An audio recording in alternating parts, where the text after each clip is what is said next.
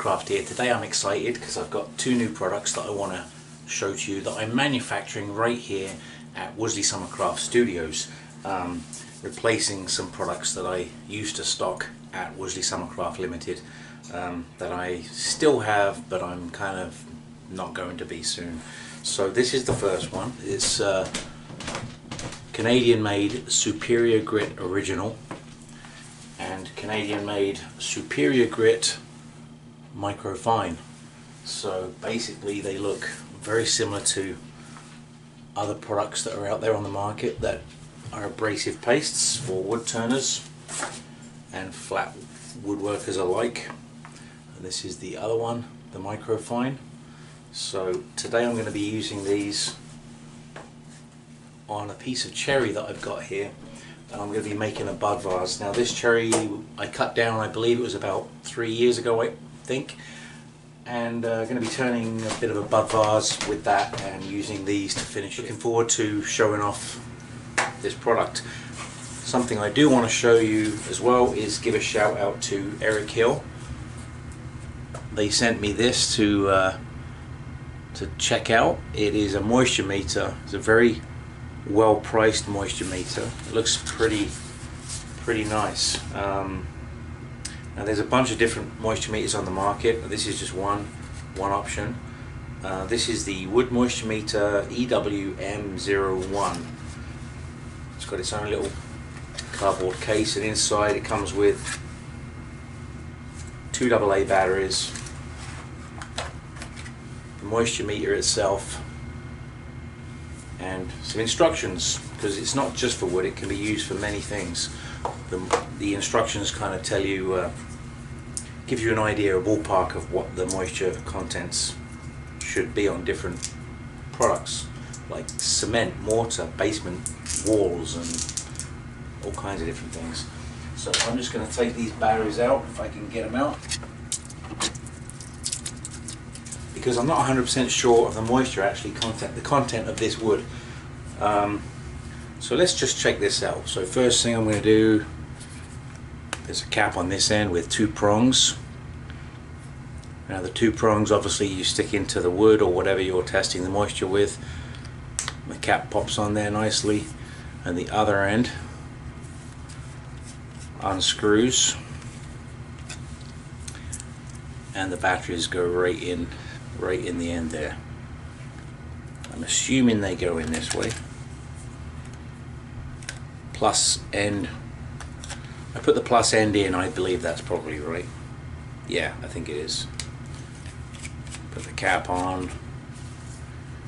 Now it's got a digital display, power on, and there's a couple of other buttons there which I'm not familiar with right now, but I've got to read the instructions. But let's just turn it on.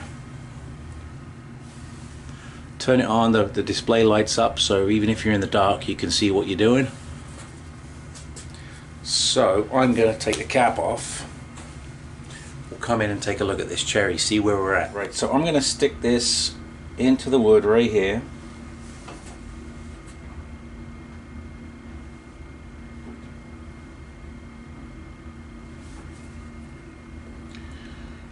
I'm basically getting no readings at all. Now it's on M1, so it has settings, the instructions. I had a quick look at them earlier. Let's just turn that off for a minute. It has a 10-minute auto shut off as well, so it will shut itself off after 10 minutes. Comes with a bit of an instruction manual. It's in different languages. Now here it shows you the different materials. Material 1, which is what it was on, M1, includes beech, spruce, larch, birch, cherry and walnut. Now that is walnut. Sorry, that is this is cherry, so that's M1 is the correct setting. Accuracy is plus or minus 2%, so that's really good. That's 2% is not a significant amount, so that's good. So let's just do this again. And I'm going to get a wet piece of wood too, and we're going to try that. So we'll turn it on. Now if I press M, 2, 3, 4, 5, 6, 7, 1. So that the M numbers are for different materials, and it explains that in that little booklet. And M1 is correct for what we're doing. So again, when I touch that to the wood, I don't get any reading at all, so I'm assuming that's good. Now when I lick my finger and touch it, I'm getting 33. So it will read moisture in wood for sure. Okay, let's get a wet piece of wood and try that.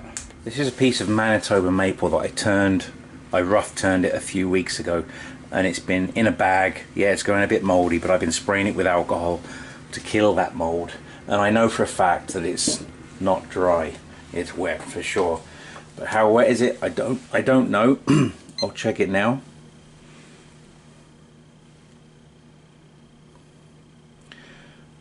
The readout is saying about 34% moisture.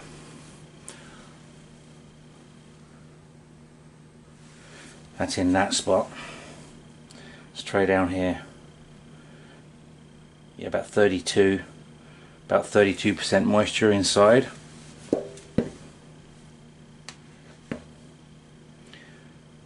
Again, about 30% moisture on the bottom. And the outside is again about 23% moisture. So that's good. That's a great tool to have in a workshop. So yeah, this is a great tool to have in a workshop. You saw that rough delt bowl that I turned was about between 30 and 34% moisture content. That's too wet to finish without it warping or potentially cracking, depending on how you turn that. This piece of cherry here is dry. I got no reading on that at all, which is great. Now as I turn it away, maybe there's some moisture further inside the wood. I can check it again as I'm turning it, but I'm not too concerned about it. This piece of wood right here, I'm going to check it as well. This is a piece of Gaboon ebony from Lake Volta in Africa. I believe it's in Africa. Am I right? I'm not sure. I think it's Africa. Anyway, it was from trees. It was harvested from dead trees that was standing in this lake from the 1960s when this area was flooded with a dam specifically, and it created this lake, Lake Volta. So I'm not sure what the moisture content is of this wood. I'm hoping it's dry. It's wax sealed. There's no cracks or anything in it, but maybe underneath that wax there is some moisture. I do not know. So let's find out.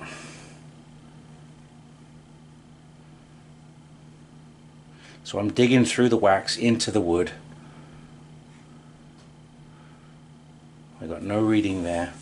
Let's just check that M1 is the correct setting. Now it's not going to give me Gaboon ebony, but it's definitely a hardwood.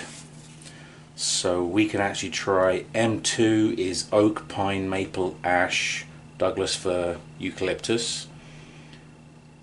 So it looks like wood essentially would be material 1 and material 2. So this list gives you material 1 through 6 or through 7. Material 1 and 2 are the only two that you need for wood. Material 1 being beech, spruce, larch, birch, cherry and walnut, relatively soft woods. Material 2 being oak, pine, which is soft but I don't know, maple, ash, Douglas fir and eucalyptus. So I'm thinking material 2 is the slightly harder woods, material 1 being the slightly softer woods. So you could try it on M1 and M2. I'm going to try it on M2. M1 revealed 0 moisture. M2 the same thing. I still got no moisture coming in there on this, so that's good to turn. I know that now for a fact. If you're buying wood online, you don't always know what the moisture content is until you turn it, but if you get yourself one of these from Erickhill moisture meter, looks like a pretty good deal. Price is pretty good. Currently it's around 20 bucks US, I believe. Check out their website. I'll leave a link to their website in the description below where you can get yourself one. Now they sent this out to me. Thank you very much, appreciate it. So I will definitely be using that in the future.